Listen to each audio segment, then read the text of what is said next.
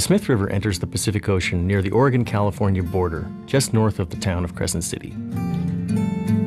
It drains approximately 700 square miles of some of the most remote and rugged coastal mountains in Northern California and Southern Oregon. The Mill Creek Forest is famous for its large stand of old-growth redwoods, home to some of the largest and oldest trees on Earth. But in the neighboring watershed of Cedar Creek, beneath the same majestic redwoods, a steep culvert has blocked a pristine salmon and trout stream since 1949. Cutthroat trout wait in the outlet pool, beneath a curtain of bubbles, hoping for an opportunity to move upstream.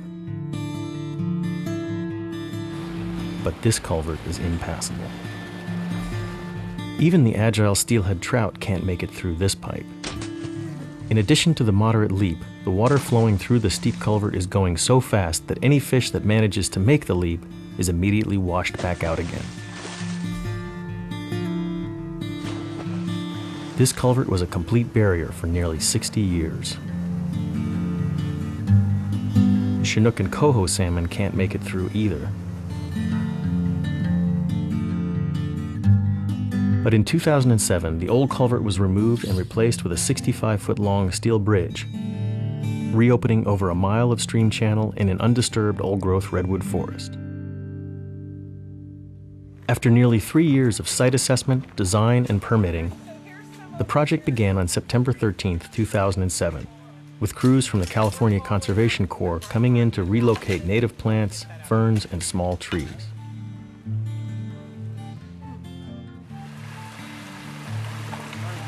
A few days later, biologists from the California Department of Fish and Game arrived to relocate salamanders and frogs and any juvenile salmon or trout residing in the construction area. All of the aquatic organisms were collected and then released off-site where they would not be bothered by the construction process.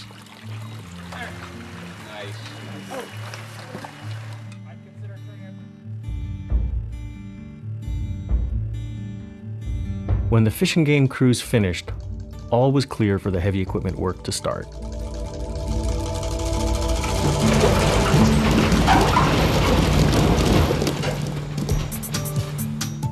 First, they brought in nearly 90 tons of large rock to be used in the new roughened channel and to protect the new bridge abutment.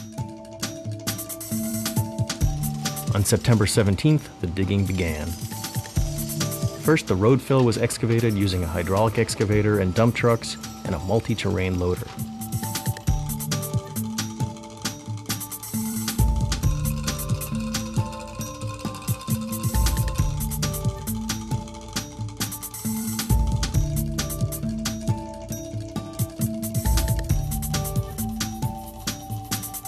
When the culvert was finally exposed, it was pulled out with a cable and hauled away.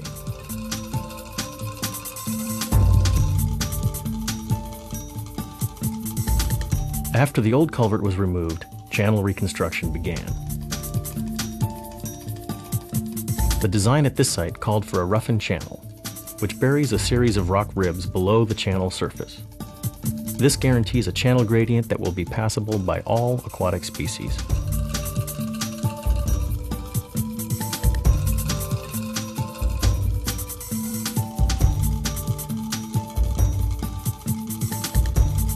Reconstructing the channel and placing the riprap along the banks is a long, slow process. After nearly 3 weeks, the channel and bank protection work was complete, and the footings were prepared for the new bridge. The construction crane arrived on October 10th to install the pair of 65-foot steel spans onto concrete footings. This design option requires a hefty placement of large rock to protect the footings from being undermined by storm flows.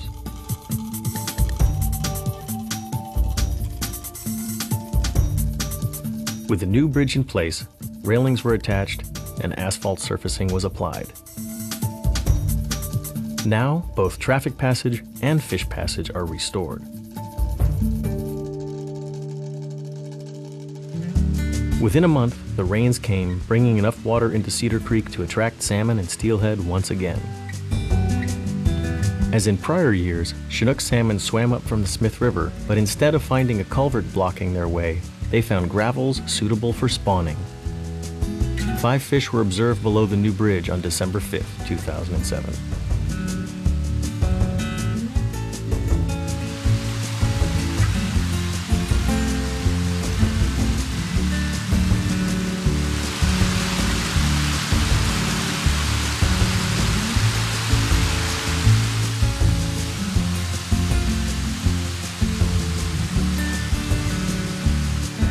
A natural log step was exposed upstream of the culvert as a result of channel adjustments, but both steelhead and Chinook salmon got over it during high flows and headed upstream to spawn.